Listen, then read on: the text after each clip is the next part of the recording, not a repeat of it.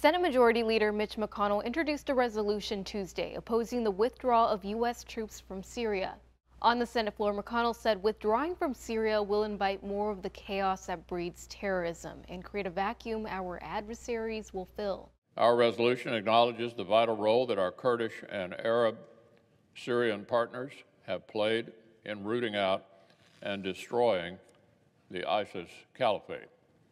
It condemns Turkey's decision to escalate hostilities in Syria, warns against the abandonment of our allies and partners in Syria, and urges President Trump to rethink his invitation for President Erdogan to visit the White House.